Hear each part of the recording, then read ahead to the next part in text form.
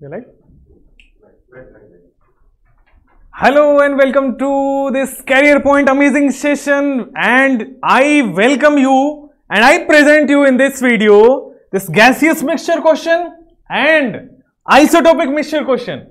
अच्छा एक बात बताऊं क्या, ये एक ऐसा टॉपिक है चुटकी बजाते क्वेश्चन होगा, आपको दिख भी रहा होगा, इजीएस्ट मेथड, चुटकी बजाते क्वेश्चन हो जाएगा। और दूसरी चीज एक थोड़ा बहुत ट्रिक भी है जिससे अगर आप कैलकुलेशन नहीं करना चाहते हो, थोड़ा सा आलसी बनना चाहते हो एग्जाम के अंदर, तो भी काम आपका चल जाएगा। ये एक ऐसा टॉपिक है जिसमें अगर आप थोड़ा बहुत मक्कारी भी कर गए तो आपका आंसर करेक्ट आ जाएगा। उन 4 ऑप्शंस में से ऑप्शन देख के आंसर आ जाता है इस टॉपिक का। वो तरीका भी बताऊंगा आपको। Hello Prachi, hello Ujala, long time no C Ujala, Diksha Trivedi, doctor J, Aman Thakur, Sannidhi Bhattacharya, Aditya Tripathi, hello hello hello everybody, Anjali good evening, Sannidhi, Priyam they, Anuradha, Sannidhi and Aman Thakur. Guys जल्दी से, सबसे पहले मैं आपको बोलूंगा जल्दी से इस शेयर बटन को शेयर करिए और जितने भी ग्रुप्स में आप प्रेजेंट हैं वहां इस लिंक को डाल के आइए ताकि आज का अमेजिंग सेशन स्टार्ट हो पाए। मोहम्मद साद hello, Aman Thakur, Rashmi, Karan, Rajan, Mayank, ओशिका, Nisha and Ketan Chaudhary, Nilanjan Chatterjee. हम लोग आप लोगों का डाउट भी सॉल्व कर रहे हैं। बहुत सारे हमारी फैकल्टीज जो हमारी मदद करते हैं, कैरियर पॉइंट के ही faculties, expert faculties, senior most faculties, आपको इस डाउट ग्रुप में फ्री ऑफ कॉस्ट 24/7 रात के 4 बजे, रात के सुबह 4 बजे, शाम के 4 बजे, किसी भी टाइम पे आप इस वाले ग्रुप में अपना डाउट पूछ सकते हैं। दूसरी चीज, कल का जो कमेंट ऑफ द सेशंस, जो सेशंस के बाद जिन्होंने कमेंट किया था, उसमें टॉप कमेंट्स हमारी टीम आप हमें देती है, फिर हम आपको डिस्प्ले करते हैं। सो मौलाना तारिक, ईशा, अभिषेक, सन्निधि, सुभाष, रोनी, प्राची यादव ने लिखा, काफी अच्छा चीज लिखा इन्होंने कि कोचिंग की जरूरत अब है नहीं, सीपी लाइव और बुक्स इनफ हैं। जो हम आपको बुक्स भी प्रोवाइड करते हैं सस्ते प्राइस में और ऑसम क्वालिटी की, ठीक है, वो हम आपको देते हैं और लाइव लेक्चर तो फ्री दे ही रहे हैं, तो बस ले लो और काम घर बैठे सिलेक्शन लो। साथ में वंदना शाक्या, क्या काफी खूबसूरत नाम है, इन्होंने बोला कि आपका वीडियो देखकर मेरा मोल कॉन्सेप्ट काफी क्लियर हो गया और सारे क्वेश्चंस भी हो रहे हैं, सारे क्वेश्चंस हो रहे हैं। That's a matter of pride for us. Nilanjan, अमन ठाकुर को देखिए, इन्होंने लिखते हैं thank you so much CP live team, specially VT sir, I so much love for me and thank you so much. Chemistry सिर्फ आप पे छोड़ रखा है और हम आपकी सिलेक्शन इंश्योर कर रहे हैं, don't worry. Thank you so much. Top comments of yesterday's video आप भी कमेंट कर दीजिए सेशन के बाद कमेंट सेक्शन में, तो फिर हम आपका कमेंट भी यहां पे डिस्प्ले करेंगे with name. So are you guys excited? सन्निधि, सुभाष, मरियम, गौरव, नीलांजन, रोज आपको मैं देखता हूं, आप यहां प्रेजेंट होते हो। वर्षा वर्मा गुड इवनिंग, विकास पॉल। देखो एक क्वेश्चन से वार्म अप करते हैं इस सेशन का, एक क्वेश्चन लेते हैं और वार्म अप करते हैं इस सेशन को। आज क्या है देखो, इसमें पूछा गया है calculate the total number of ions in AlCl3 compound. Mole concept का क्वेश्चन आते ही पहले आपको खुश होना है अंदर से, यस 4 नंबर आ गए। कैसे? केवल और केवल you need to know 2 steps. क्या करना है? केवल और केवल you need to know 2 steps कि भाई साहब कोई भी मोल का कॉन्सेप्ट हो, आपको मोल तो निकालना ही है। चाहे नंबर ऑफ आयन पूछे, इलेक्ट्रॉन पूछे, प्रोटॉन पूछे, न्यूट्रॉन पूछे, माइक्रोस्कोपिक ऑब्जेक्ट अगर पूछा जा रहा है क्वेश्चन में, तो आपको सबसे पहले धड़ाधड़ मोल निकाल देना है। और मोल निकालने के लिए केवल 4 चीज आपको बता रखा है। दूसरा चीज औकात। औकात का मतलब क्या है? उसको पूछो कि तुम भाई ग्रुप में मत आओ, तुम ये मत बोलो कि इतने ग्राम में कितना, तुम अपने अकेले की बात करो, एक AlCl3 की बात करो, बाकी तो हम बता ही देंगे। ठीक कि नहीं ठीक? अंश Arora and Aman Thakur, very good. आइए सी दिस, सबसे पहले हम निकालते हैं मोल। काहे भैया मोल काहे निकालते हैं? इसमें दिया हुआ है ग्राम। मोल का आपको सब लोगों को पता है, जो क्वेश्चन में मास दिया है गिवन मास अपॉन भैया जी मोलर मास।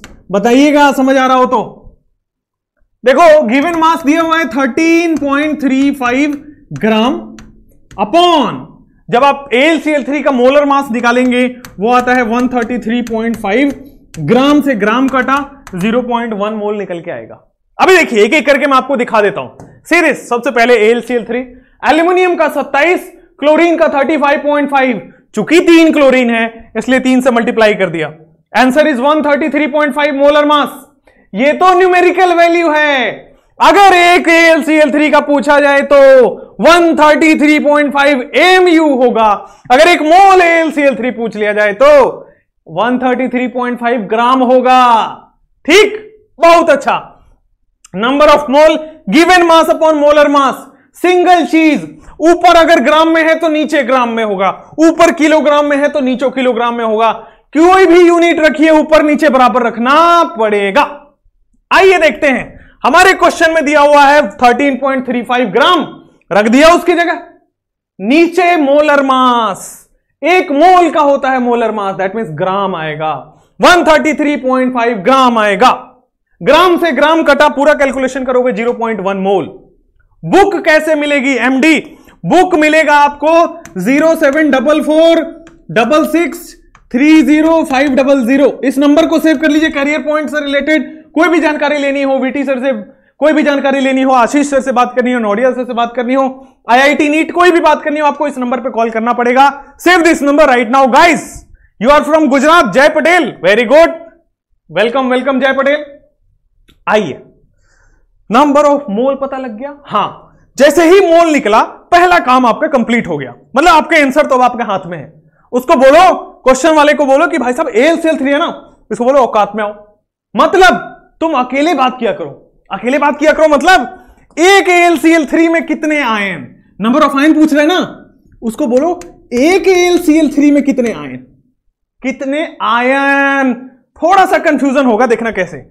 सर AlCl3 में Al+3 और 3Cl-, एक केटाइन और 3 एनायन। अगर मैं आयन की बात करूं तो 4 आयन हैं, 1 cation and 3 anions are here. अगर मैं आयन की बात करूं तो दोनों लेंगे। अगर मैं केवल केटाइन पूछूं तो 1, अगर मैं केवल एनायन पूछूं तो 3। तो ये कंफ्यूजन भी दूर हो चुका है कि नहीं? Very good. अब मैं बताता हूं AlCl3 का ये रहा फंडा। एक औकात पे ला दिए इसको। एक AlCl3 में 4 आयन, एक AlCl3 में 4 आयन, 2 AlCl3 में 2 × 4, 3 AlCl3 में 3 × 4। अरे बात धीरे धीरे दिमाग में आया कि नहीं? अगर मान लीजिए 0.1 मोल AlCl3 की बात करें तो 0.1 mole into 4 ion. Simple. Answer लाना है कि नहीं लाना है? मोल को 6.02 × 10⁻23 रख दीजिए, या फिर 0.1 Na रख दीजिए इंटू 4, इतने ion, that means 0.4 Na ion. अरे भाई साहब, तालियां बजती रहनी चाहिए इतनी अमेजिंग कॉन्सेप्ट के लिए। I am very good Lokendra, how are you? I am very good. 0.4 Na औकात मोल निकला। उसके बाद बोलो औकात पे आओ भाई साहब। एक AlCl3 में 4, 2 में 2 × 4, 3 में 3 × 4, 0.01 में 0.01 मोल इंटू 4। भाई साहब thank you so much Sannidhi Bhattacharya, Prachi Yadav welcome, जय Patel thank you so much, Lokendra Mohammad साद ये वेरी गुड। आइए अब पढ़ते हैं आइसोटोपिक मिक्सचर पे जो क्वेश्चंस आते हैं। सेकंड टॉपिक है आपका। पहला टॉपिक है fundamentals, number of electron, proton, everything. एक ऐसा टॉपिक है ना, सिंगल फॉर्मूला सारे solve, single formula with trick. आओ देखो, आओ देखो। सबसे पहले मैं जब मैं बात करना चाहता हूं आइसोटोपिक मिक्सचर की, तो भाई साहब मुझे बताइएगा कितने लोगों ने दोस्ती की? जल्दी like button, high soon as possible, fast. बहुत अच्छा। आइसोटोपिक मिक्सचर का बात करें, क्या होता है पहले इसको समझें। सबसे पहले मैं बताऊं बच्चों, आइसोटोप होता क्या है? What do you mean by the isotope? किसको आइसोटोप बोलते हैं?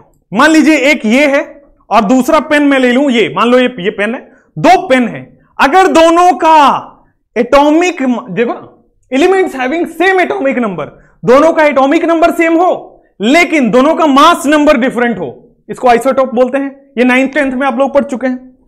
एलिमेंट्स, ऐसे दो एलिमेंट जिनका एटॉमिक नंबर सेम हो लेकिन मास नंबर डिफरेंट हो।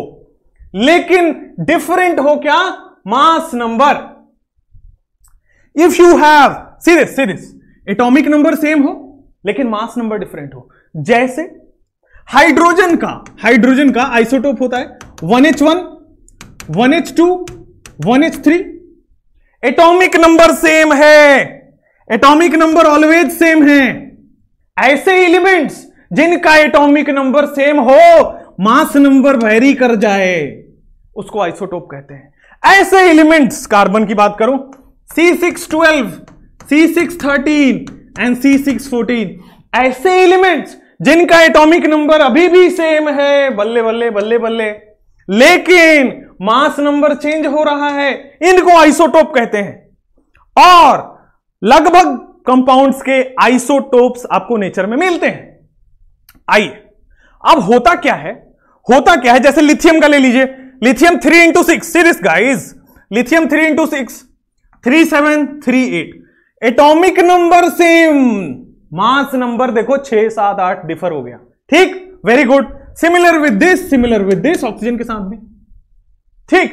अब एक्चुअली होता क्या है, अभी तक जो हम कैलकुलेशन करते आए हैं वो हमने मास नंबर पढ़ा है, ठीक है। जैसे आप पीरियोडिक टेबल खोलो तो उसमें लिथियम क्या है 3, तो since it is odd atomic number, तो इंटू 2+1 कर दूं कि नहीं, इंटू 2+1 कर दूं मास नंबर के लिए, यस, 3 इंटू 2+1 दैट मीन 7। मैं डायरेक्टली इसका मास नंबर निकाल सकता हूं, ठीक, लेकिन इसका जो मास एक्चुअली लिथियम का मास होता है 6.941। ऑक्सीजन, कार्बन की बात करो, चूंकि इसका एटॉमिक नंबर 6 है तो इंटू 2 कर दूं तो मास नंबर आ जाना चाहिए, लेकिन एक्चुअली एटॉमिक वेट जो इसका होता है दैट इज 12.00011। हम कैलकुलेशन पर्पस के लिए बहुत सिंपल कर लिए इसको। मास नंबर और एटॉमिक वेट में अभी डिफरेंस इसके अगले स्लाइड में बताऊंगा भी। हम निकालते थे मास नंबर, हम अभी बात कर रहे हैं एटॉमिक वेट, दोनों दो अलग अलग चीजें हैं। हम निकालते थे मास नंबर, है कुछ और, देखो 15.999। Atomic weight and mass number are to different things. होता क्या है अब देखिए गाइस, देखिए मजा आ जाएगा आपको। मास नंबर जो होता है वो प्रोटॉन प्लस न्यूट्रॉन इसका सम होता है। तो प्रोटॉन कभी भी फ्रैक्शनल में नहीं हो सकता, ऐसा नहीं कि 2.5 प्रोटॉन 5.5 प्रोटॉन, नहीं, 2 प्रोटॉन 3 प्रोटॉन 5 प्रोटॉन ऐसा होगा। न्यूट्रॉन भी उसी तरह, कभी भी 2.5 न्यूट्रॉन 5.5 न्यूट्रॉन नहीं मिल सकता, आधा न्यूट्रॉन तो मिलेगा ही नहीं, ठीक। तो देखो ये भी इंटीजर, सम करोगे तो इंटीजर, इसीलिए मास नंबर हमेशा इंटीजर आ रहा था। लेकिन अगर हम एटॉमिक मास कैलकुलेट करें या फिर इसको एटॉमिक वेट बोल दें, कोई दिक्कत नहीं है, कोई परेशानी वाली बात नहीं है। अगर मैं एटॉमिक वेट बोल दूं तो वो एटॉमिक वेट एक्चुअली पता है क्या होता है, जैसे 1H1, 1H2, 1H3, ये सारे आइसोटोप्स के जब एटॉमिक वेट निकालते हैं ना, तो इस एटम के सारे आइसोटोप्स का एवरेज मास लिया जाता है, इसी को एटॉमिक वेट एटॉमिक मास बोलते हैं। Mass number some of proton and neutron होता है। एटॉमिक वेट, मान लीजिए कोई एक एलिमेंट है, जैसे हाइड्रोजन का एटॉमिक वेट निकालना है, हाइड्रोजन का सारे आइसोटोप फाइंड करो, 1H1, 1H2, 1H3, इन आइसोटोप्स का मास वेट का एवरेज ले लो, इन आइसोटोप्स के वेट का एवरेज ले लो, आपको एटॉमिक वेट निकल आएगा। अगर मान लीजिए इसका मास नंबर निकालना है तो इसमें प्रोटॉन फाइंड करो, इसमें न्यूट्रॉन फाइंड करो, आपको मास नंबर निकल आएगा। लेकिन एटॉमिक वेट निकालना है तो आइसोटोप के मास का एवरेज, ठीक, वेरी गुड। अब आओ भाई साहब, अब आओ यहां पे इन नेचर, जैसे मान लो लिथियम की बात करें तो लिथियम 3 आइसोटोप्स में फाइंड होता है, 3 आइसोटोप्स में प्रेजेंट रहता है लिथियम। जैसे मान लो आपने जमीन के नीचे से लिथियम निकाला, उस लिथियम के अंदर 20% तो ये आइसोटोप प्रेजेंट होगा, इस लिथियम का 20% लिथियम 36 होगा, इसका 45%, इस लिथियम में 45% तो ये वाला आइसोटोप होगा, इस लिथियम का 35% ये वाला आइसोटोप होगा। तो अगर आप लिथियम पूरा एक आप चाहोगे कि केवल ये मिल जाए तो बहुत मुश्किल है। इन नेचर हमारे पास मिक्सचर ऑफ आइसोटोप्स मिलेगा, समझ में आ रहा है, मिक्सचर ऑफ आइसोटोप्स मिलेगा। तो जब आइसोटोप्स का मिक्सचर मिलेगा तो हम मास जो एटॉमिक वेट बोलते हैं इन तीनों का मिला के बोलते हैं, इसीलिए वो फ्रैक्शन में आता है। ठीक है कि नहीं? वेरी गुड, हाँ वेरी गुड सत्यपाल। अभी बताते हैं उसको, सीएल वाला एग्जांपल ऑलरेडी हमने ले लिया, अभी बताते हैं। अब देखो किसी भी मिक्सचर में मान लीजिए क्वेश्चंस कैसे आपको आते हैं, अब उस पर चलते हैं। आप समझ गए कि एक्चुअली में क्यों हो रहा है, वो 35.5 क्यों आ रहा है, 12.00 क्यों आ रहा है, 15.99 क्यों आ रहा है, क्योंकि वो एवरेज लिया गया है ऑल अदर आइसोटोप्स जो प्रेजेंट हैं उस एलिमेंट के। ठीक, वेरी गुड। आइए, average atomic mass of isotopic mixture होता क्या है देखना। क्वेश्चंस खट्ट से आंसर आएगा, खट्ट से देखना। एक मान लो कोई भी एक्स एलिमेंट है, मैंने इन जनरल ले लिया एक्स एलिमेंट, उसका एटॉमिक नंबर है जेड, मास नंबर है एम। ठीक है, जैसे हाइड्रोजन का एटॉमिक नंबर है 1 और मास नंबर है 1, जैसे कार्बन का एटॉमिक नंबर 6 और मास नंबर है 12, उसी तरह मैंने जेड ले लिया और एम ले लिया डिनोशन के लिए। अब जैसे कार्बन की बात करूं तो कार्बन C612 में भी होता है, C613 भी प्रेजेंट है, C614 भी प्रेजेंट होता है, तो बहुत सारे आइसोटोप्स प्रेजेंट हो सकते हैं। उसी तरह अब आइसोटोप्स में डिफरेंट क्या है, देखो 666 जेड तो सब में सेम है, एटॉमिक नंबर सब में सेम है, मास क्या डिफरेंट हो रहा है, केवल ऊपर वाला चीजें डिफरेंट हो रही है, M1 हो जा रहा है, M2 हो जा रहा है, M3 हो जा रहा है। अब आपको क्वेश्चन में पूछता है कोई एक एलिमेंट जिसके आइसोटोप्स प्रेजेंट हैं उसका एवरेज एटॉमिक वेट निकाल के बताइए, निकालने के लिए पूछा जाता है। ठीक है, तो अगर सी दिस अब आपसे पूछेगा कि नेचर में जब हमने एक्स एलिमेंट को निकाला तो उसमें ये आइसोटोप था, दूसरा आइसोटोप ये मिला, तीसरा आइसोटोप ये मिला, इस आइसोटोप की परसेंटेज A%, कोई भी मान लीजिए 10%, 20%, 50%, इस आइसोटोप की परसेंटेज 20 है, इस आइसोटोप की परसेंटेज समथिंग C% है। ठीक, जैसे मैंने बताया था लिथियम के केस में कि अगर आप लिथियम फाइंड करने जाओगे तो लिथियम तो मिलेगा, उसमें कुछ परसेंट तो पहला आइसोटोप, कुछ परसेंट दूसरा आइसोटोप, कुछ परसेंट तीसरा आइसोटोप। आया बात क्लियर हुआ कि नहीं? थोड़ा थोड़ा तो बहुत अच्छे से क्लियर हो गया होगा। उसी तरह आइसोटोप तो होते हैं, ठीक है, एक एलिमेंट का आइसोटोप होता है, कुछ परसेंटेज ये पाया जाता है, कुछ परसेंटेज ये, कुछ परसेंटेज ये। ठीक, very good, yes very absolutely, isomerism जरूर पढ़ाएंगे, डोंट वरी। अब या तो वो परसेंटेज एबंडेंस दे दे कि इतना परसेंट ये, इतना परसेंट ये, इतना परसेंट ये, या ये बोल दे कि रेशियो, कि इस आइसोटोप की रेशियो A:B:C प्रेजेंट है। एक ही बात है, एक ही बात है, परसेंटेज बोलो रेशियो बोलो एक ही बात है। या फिर मोल परसेंट बोल दे कि इस आइसोटोप का मोल परसेंट इतना, इस आइसोटोप का मोल परसेंट इतना, इस आइसोटोप का मोल परसेंट इतना। अगर ये तीनों में से कोई भी लैंग्वेज अगर क्वेश्चन में लिखा हुआ है, मतलब सबका सेम है कि वो परसेंटेज एबंडेंस दिया हुआ है और कुछ नहीं, चाहे रेशियो दे दे चाहे मोल परसेंट दे दे। अब आप देखना केवल लैंग्वेज पे क्वेश्चन घुमा देता है, केवल लैंग्वेज पे, तीनों ही मोल परसेंटेज एबंडेंस है और कुछ नहीं।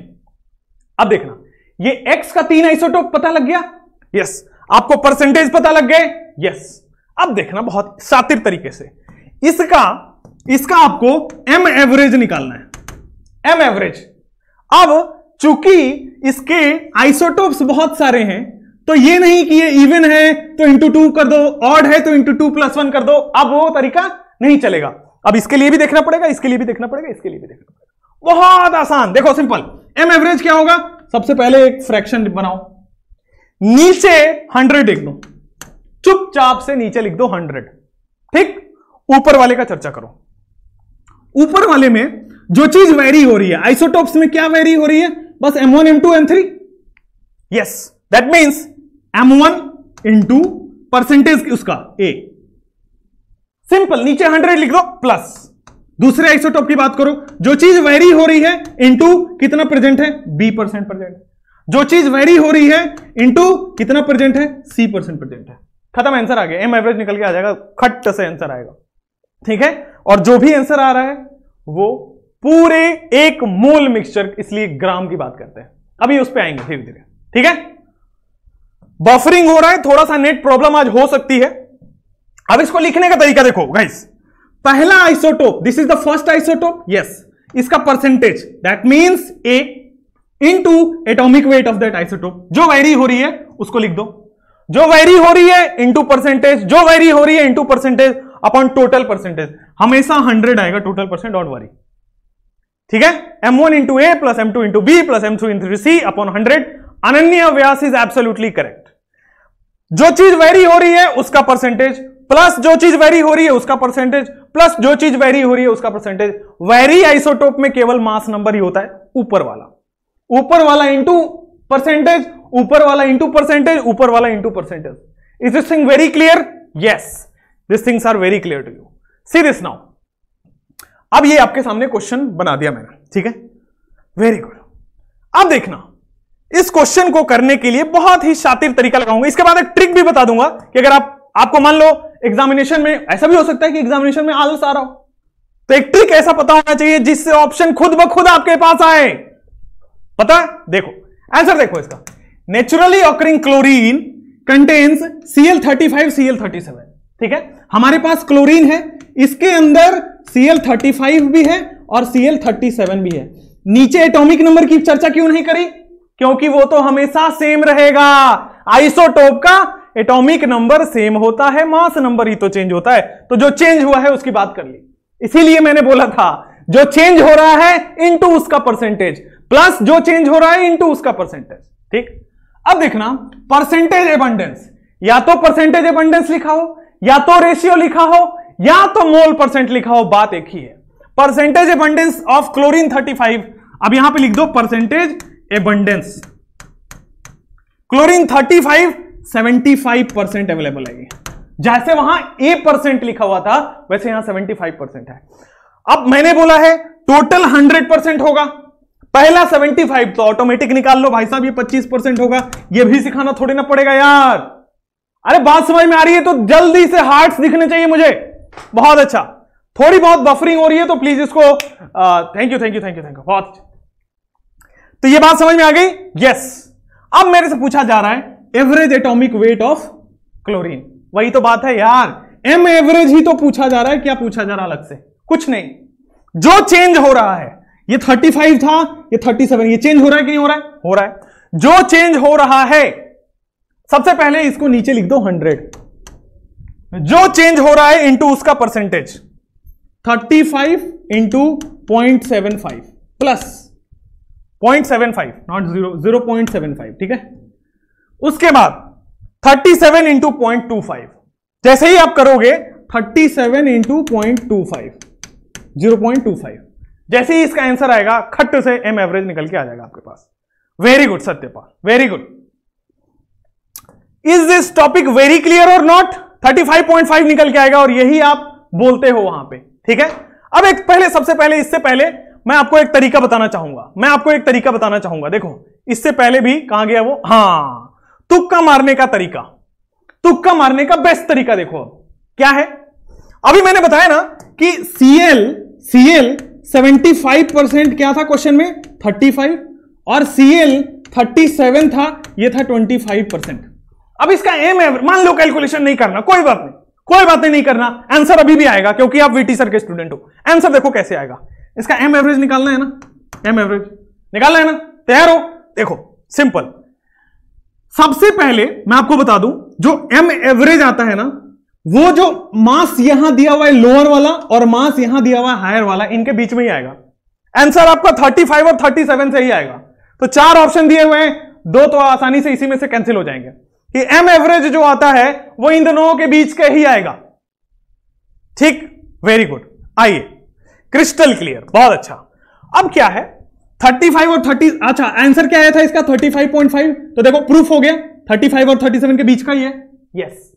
अब ये कैसे पता चलेगा कि वो 35.5 आएगा या 30, मतलब कैसे पता चलेगा कि वो 35 के पास वाला नंबर है या 37 के पास वाला नंबर है?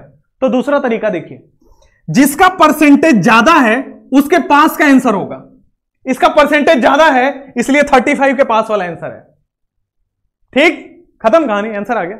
अरे इसके बीच का होना है और ये ज्यादा है तो इसके पास आंसर आएगा, खत्म। 35.5, 30. अब आंसर इसमें से छांट लो, खत्म करो। Very good. क्रिस्टल नहीं, डायमंड, डायमंड एक क्रिस्टल ही होता है भाई, ठीक है। प्रतीक, वेरी गुड। अनुराग, हेलो, हाँ जरूर कराएंगे, डोंट वरी, जरूर कराएंगे, बिल्कुल। स्प्राइट वाला क्लियर हो गया, क्या बात है। तुक्का मारने का तरीका, सबसे पहले देखना एवरेज जो निकाल रहे हो वो लोअर और हायर के बीच में ही लाई करेगा, ये हमेशा है 100%। दूसरा, वैल्यूज का उसके क्लोज होगा जो आइसोटोप हायर परसेंटेज अबंडेंस का होगा। देखो यहां पे हायर परसेंटेज अबंडेंस का जो होगा, जैसे जो 75%, जिसका परसेंटेज अबंडेंस ज्यादा है उसके नजदीक नजदीक आंसर आएगा। ठीक है कि नहीं? ठीक है, ठीक है कि नहीं? ठीक है भाई साहब, वेरी गुड। जैसे इसका आंसर यही वाला क्वेश्चन था, इसका आंसर 35.5 आया था। देखो यहां पे Cl35 75% है, इसी ये आएगा, इसके पास पास आएगा। ठीक है, very good. See this now, second question is here. कहां गया भैया? ये रहा। सेकंड क्वेश्चन करो। ठीक है, चॉकलेट क्लियर हो गया, वेरी गुड अमन ठाकुर। अरे कितने लोगों ने दोस्ती की मेरे से? अभी करो दोस्ती, अभी करो। लाइक बटन, हार्ट से हार्ट का कनेक्शन तो दोस्त ही बनाते हैं। Become my friend right now, very good. See this now, see this now, see this now guys, कुछ नहीं करना आपको, सिंपल एक चार्ट बनाना है। देखो कुछ नहीं, इतना भारी भरकम वर्ड लिखा हुआ ना, अब भूल जाओ। सीधा कह रहा है कि मिक्सचर, आइसोटोपिक मिक्सचर, एमजी का मिक्सचर है जिसके अंदर बहुत सारे आइसोटोप्स प्रेजेंट हैं। कौन कौन से आइसोटोप प्रेजेंट है? 24, 25 और 26 भी प्रेजेंट है। सी दिस, इसके 3 आइसोटोप प्रेजेंट हैं, Mg24, दूसरा आइसोटोप है Mg25 और तीसरा आइसोटोप है Mg26।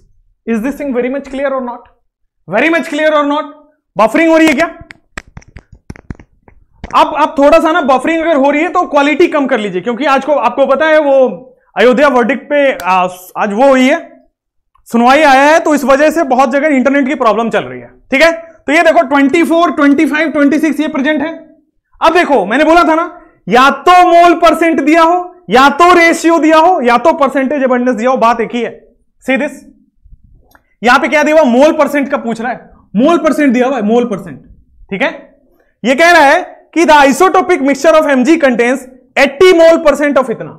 दैट मींस Mg24 तो 80% है, और कह रहे हैं और rest is 25 and 26। That means बचे 20% में ये दोनों है, और हमें पूछ रहा है कि Mg25 का कितना परसेंट है। ये दोनों मिला के 20 है, अब पूछ रहे हैं इन 20 में से इसका कितना परसेंट है। See this now, see this, absolutely correct. अभी देखना क्लियर हो जाएगा। Mg के अंदर 3 थे, क्वेश्चन में दिया हुआ है कि ये 80% है और ये दोनों मिला के 20% है। आप पूछ रहे हैं ये 20% में से कितना है। ठीक, सीधे आप चुपचाप जो क्वेश्चन में पूछा गया है ना उसको x मान लो। ये x% है तो ये दोनों मिला के 20, तो ये 20 - x, एक x तो दूसरा 20 - x। और क्या करना है? m average is equal to जो चेंज हो रहा है इंटू परसेंटेज, जो चेंज हो रहा है इंटू परसेंटेज, जो चेंज हो रहा है इंटू परसेंटेज अपॉन 100, खत्म। m एवरेज आपको दिया हुआ है 24.31, ये देखो m एवरेज ऑलरेडी दिया हुआ है 24.31। Very easy calculation, very easy calculation. See this, जो चेंज हो रहा है इंटू उस, जो चेंज हो रहा है इंटू, ठीक है, मास नंबर इंटू परसेंटेज, चाहे मोल परसेंट हो चाहे रेशियो हो, कुछ भी हो, समझ में आ गया। अपॉन 100, कैसे 100? ये देखो x से x कटेगा, अपॉन 100 ही आएगा नीचे। जब इसको सॉल्व करोगे m एवरेज दिया हुआ है 24.31, ये 100 है, इधर मल्टीप्लाई होके 2431 बना देगा, is equal to 80 into 24 plus 25x plus 520 minus 26x। ठीक, जब इनको कैलकुलेट करोगे ये आएगा 1920 plus 520 minus x is equal to 2431। 2431 is equal to answer आएगा 0442 एंड माइनस x। ठीक, x is equal to 7। That means x% किसका माना था? 25 वाले का। तो 25 वाला जो मैग्नीशियम है वो 7% है और बाद बाकी 13% उसका आंसर है। 11 आंसर है। कोई कैलकुलेशन मिस्टेक हुई होगी और क्या, बाकी तो आप समझदार हो, इतना तो कर ही लोगे। 9 इज द आंसर, 7%। सिंस देख लो कैलकुलेशन मिस्टेक वो बात तो आप कर ही लोगे। तुक्का मारने का तरीका मैंने बता दिया। ये वाला क्वेश्चन कौन ट्राई करेगा? ये बिल्कुल सही, कत्तई जहर तरीका। वेरी गुड सन्निधि, बिल्कुल सही आंसर। मरियम 26 का 13, हाँ करेक्ट करेक्ट। अभी से नीट की प्रिपरेशन स्टार्ट करते हो क्या? नीट में 600 प्लस प्रद्युमन, 600 प्लस ला सकते हो, not 550, 600 plus. I can bet you. ठीक है, the isotopic mixture of an element x contains 2 isotope. देखो हमारे पास है x अब उसमें से सीधा सीधा निकालो कि कितने आइसोटोप हैं। ये कह रहा है अच्छा 2 ही है, 3 नहीं है, 2 ही है, 2 ही आइसोटोप है, कोई बात नहीं, हमारा तो कैलकुलेशन और आसान हो गया। एक है X28 और दूसरा है X44, ठीक है, दूसरा है X44। अब कह रहा है कि the average atomic weight is 32, average atomic weight 32 है, find out the mole percent. Mole percent आसानी से निकाला जा सकता है कि ये देखो, अगर मान लीजिए इसको x% मान ले, इसको 100 माइनस x% मान ले, और फिर m एवरेज वाले फॉर्मूले से आसानी से निकाला जा सकता है। लेकिन वो तरीका तो है ही, वो तरीका तो है ही। देखो m average is equal to जो चेंज हो रहा है इंटू परसेंटेज 28x प्लस जो चेंज हो रहा है 44 into 100 minus x upon 100। m average दिया हुआ है 32, यहां से निकालो 32, सॉल्व करोगे x निकल आएगा। लेकिन क्या इतना बड़ा कैलकुलेशन करना टफ नहीं होगा एग्जाम के अंदर? मान लो ये 44 की जगह 28805667 दे दिया, एग्जामिनर है, कुछ भी पगला सकता है। इतना बड़ा कैलकुलेशन कैसे करोगे? कोई ना कोई शॉर्ट ट्रिक तो बताओ। जैसे पिछले क्वेश्चन में बताया, इस क्वेश्चन का भी शॉर्ट ट्रिक है। सी दिस, आपको क्या दिया हुआ है? देखो आपको दिया हुआ है x, इसका x28 प्रेजेंट है और इसका x44 प्रेजेंट है। Very much clear. x44 x48 28, और कह रहा है कि इसका जो m एवरेज है वो है आपको 32। ट्रिक देखो, trick with trick you will find it. अब कह रहा है मोल परसेंट ऑफ 44, हम दोनों निकाल देंगे। मोल परसेंट ऑफ x44 क्वेश्चन में है, मैं तो ये भी निकाल देता हूं, कोई बात नहीं। मोल परसेंट ऑफ x28 है ना, हाँ ये भी निकाल देता हूं, दोनों निकाल देता हूं। दोनों कितने कितने परसेंट है निकाल देता हूं। देखो सिंपल, आप फिर से फ्रैक्शन बनाओ। सबसे पहले फ्रैक्शन, डिनोमिनेटर देखना कितना चातिर से लिखा जा रहा है। डिनोमिनेटर होगा 28 माइनस 44 का मॉड। आपको माइनस प्लस नहीं, आपको मैग्नीट्यूड देना है। 44 में से 28 माइनस करो, 44 में से 28 माइनस करो, कितना आएगा? 14 में से 8 गया 6, 3 में से 2 गया 1, 16। दोनों केस में मोल परसेंट कभी भी निकालना हो, डायरेक्ट कैलकुलेशन, जो चेंज हो रहा है उसका माइनस ले लो, ठीक है। ऊपर क्या आएगा? न्यूमरेटर देखना बहुत शातिर तरीके से। मोल परसेंट ऑफ x44, आपको 44 वाले का परसेंटेज निकालना है ना, तो आप क्या करो, जो m एवरेज दिया हुआ है 32 और जो पूछा गया है उसको छोड़ के इसका डिफरेंस निकाल लो, -28। फिर से अगर 28 का निकालना है ना, डिनोमिनेटर तो आप निकाल ही लोगे, न्यूमरेटर देखो, m एवरेज और 28 का पूछ रहा है तो सामने वाले से डिफरेंस ले लो। अगर 44 पूछ रहा है तो इन दोनों का डिफरेंस, अगर 28 पूछ रहा है तो इन दोनों का डिफरेंस। अगर मान लो मैं किसका लिखूं, 28 का लिखना है, तो इसको भूल जाओ, इन दोनों का डिफरेंस 32 और 44, दैट मींस 12, ठीक, इंटू 100 कर दोगे, परसेंटेज कैलकुलेट हो जाएगा वेरी इजीली, ठीक है। हाँ हाँ हाँ, अब देखना 12 में से 8 गया 4, दैट मींस अगर इसका परसेंटेज कैलकुलेशन करो 4/16 into 100, that means you will get 25%। एक 25% तो दूसरा 75%। खाता ओ संदीप मेहता को समझ आ गया बहुत अच्छे से, संदीप मेहता को समझ आ गया बहुत अच्छे से। देखो डिनोमिनेटर फिक्स है, डिनोमिनेटर में जो चेंज हो रहा है उसका डिफरेंस आ गया 16, 44 में से 28 घटाओगे 16 ही आएगा, ठीक है। दूसरा, अगर मान लीजिए मोल परसेंट ऑफ 44 निकालना है तो m एवरेज में से दूसरा वाला माइनस कर लो। अगर ये निकालना है तो m एवरेज में से दूसरा वाला, अगर ये निकालना है तो m एवरेज में से दूसरा वाला, ठीक है कि नहीं। ओनली मोल परसेंट नहीं, मोल परसेंट नहीं, चाहे परसेंटेज एबंडेंस निकाल, एक ही बात है। चाहे मोल परसेंट क्वेश्चन में दिया हो, चाहे परसेंटेज एबंडेंस, एक ही बात है। चाहे रेशियो दिया हो, किस रेशियो में ये दोनों प्रेजेंट है, बात एक ही है। All three terms are the same, ठीक है भाई साहब। बहुत अच्छा, अनन्या का आंसर सही है, उजाला का भी आंसर सही है, वेरी गुड। अंकित मिश्रा का भी सही है, बहुत अच्छा, एब्सोल्युटली करेक्ट। ये देखो x44 के लिए डिनोमिनेटर तो सेम है ना यार, डिनोमिनेटर सेम है, लेकिन 44 का निकालना है तो m एवरेज में से माइनस करो दूसरा वाला। अगर 28 इंटू 100 कर दो 25%। अब ये वाला निकालो, ये दूसरा क्वेश्चन है, ये वाला मैं आपके साथ निकालता हूं। Isotopic mixture of A contains, इसका आइसोटोप है, मान लो वो x नहीं होगा, A होगा, A47 और A60 ये दिया हुआ, और m एवरेज दे दिया कि m average is equal to nothing but 49.6। ये पूछा जा रहा है found out the mole percent of, ये मोल परसेंट पूछा जाए, परसेंटेज एबंडेंस पूछा जाए, रेशियो पूछा जाए, एक ही तरीका है। पूछा जा रहा है A60 का, आपको इसका निकालना है, ठीक है। डिनोमिनेटर तो फिक्स रहेगा, 60 में से 47 घटाओ, I hope so it is 13, hope so क्या यही आएगा। अगर 60 का निकालना है तो एम एवरेज में से 47 माइनस करो, आई होप इट इज 2.6। तो जब आप निकाल इंटू 100 कर दो यार, इंटू 100% आ जाएगा, परसेंट निकल के आ जाएगा सीधा सीधा। तो ये करोगे नीचे 130 बनेगा, 10 बनेगा, ये बनेगा 2 और ये बनेगा 10, 20%। ये जो है ये 20% प्रेजेंट है, तो सामने वाला 80% होगा, ऑटोमेटिकली 100 में से माइनस हो जाएगा। New student study zone, welcome to this career point. 3 के लिए क्या करेंगे? Very good question Rahul Singh. 3 के लिए एक और ट्रिक है, डोंट वरी, इसके बाद वो बताएंगे, बात बताएंगे, जरूर बताएंगे, ठीक है? आज नहीं तो कल तो बताना ही है। सीरियस ऑप्शन 60 का था, बस डिनोमिनेटर सब में सेम होगा, न्यूमरेटर में एम एवरेज माइनस जिसका निकालना है वो नहीं, सामने वाले का, ठीक है? वेरी गुड, आइए। हां, तो ये था आपका आइसोटोपिक मिक्सचर के क्वेश्चंस। 3 वाले जरूर बताएंगे, लेकिन कल, आज के लिए थोड़ा कम रख रहे हैं। आई होप सो टाइम भी हो गया, हाँ आई होप सो टाइम भी हो गया, मेरे को टाइम नहीं दिख रहा, ठीक है? Yes, in all cases denominator is always same, denominator m1 minus m2, mass numbers का डिफरेंस, ठीक है? Very good. रिवीजन का प्लान होता तो अच्छा होता, अमन ठाकुर रिवीजन का प्लान जरूर बताएंगे आपको, ठीक है?